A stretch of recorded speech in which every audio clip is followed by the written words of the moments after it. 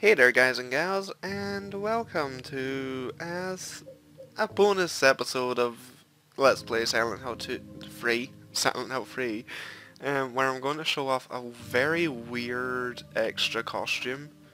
To get it you've got to clear the game, and in the extra costumes type in Princess Heart, which I am doing right now. It's really fucking hard to do this. Oh, there we go. And enter. And we have the transform costume, which is a very fun costume. Oh god, it's so fun. Anyway, extra new game. I'm just gonna fucking put it easy because I'm not even intending to play it. I only want to get past the first few cutscenes and just show off this very weird and very just totally strange outfit that they decided to add in. I'm pretty sure it was just for comic relief, basically. Hey, look, she's already wearing it. That's not fair. That's not fair.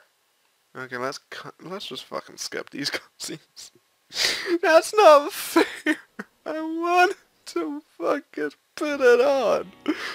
Now I'm gonna take it off and put it back on. Fuck that shit. Fuck that shit. Fuck all y'all.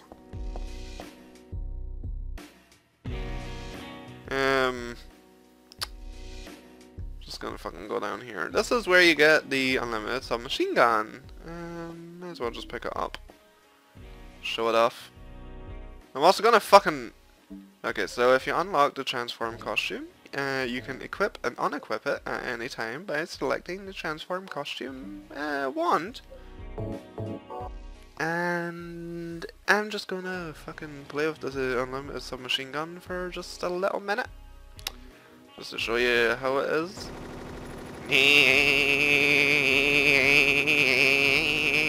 Anyway, that is how you use the Unlimited Submachine Gun. You use it like a dopey mad woman. Run, Hannah, run! Or should I call her Usagi?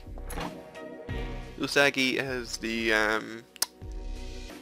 Japanese name for Sailor Moon, for those who don't know, which would be totally weird, because I'm pretty sure a lot of people who watch Sailor Moon, or at least watched, know that. Okay, so let's get ready for transformation.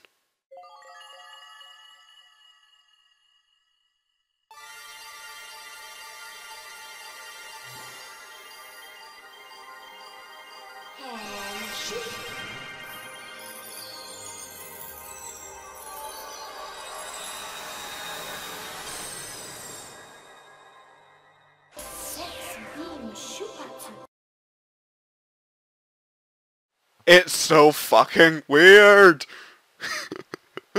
Anyway, one prism power, makeup!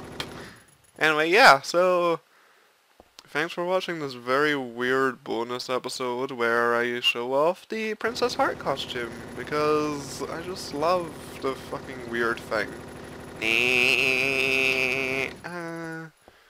I suppose I might as well also show off the other weapon I got, that I unlocked anyway, for killing God with a melee weapon. Killing God with a ranged weapon, like your guns, I'm pretty sure leads to unlocking the Unlimited Flamethrower, another secret weapon. Using these secret weapons lowers your score at the end of the game. So if you're looking for a good score, I recommend not using them. Anyway, don't need the map, because I'm not gonna fucking bother playing the game all over again. Because I kinda wanna get into Portal 2 next, because that's what I'm gonna be playing.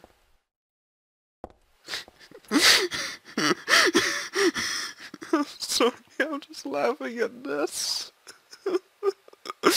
Oh my god. Why? Why did they add it in? Oh my god. I forgot how great it was.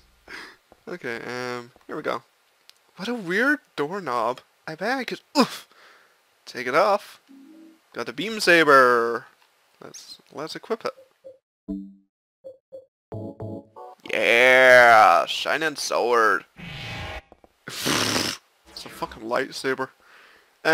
Contrary to popular belief, this is not supposed to be an homage to Star Wars. It's actually supposed to be an homage to I don't remember what it's called. It's some sort of TV show. Let's just test it out. Haha, killed you. Anyway, yeah, so thanks for watching this weird bonus episode where I'm showing off weird bloody bonus weapons. So yeah. Well, weird bonus weapons and weird bonus outfit. So yeah, thanks for watching. And stay tuned for my next Let's Play, which should be Portal 2. So yeah, thanks for watching. Peace out. Bye! Fuck you! Don't bitch slap your mother. You little fucking bitch. Don't you bitch slap me. I give birth to you. I free you up. That's actually disgusting to think about. Ew.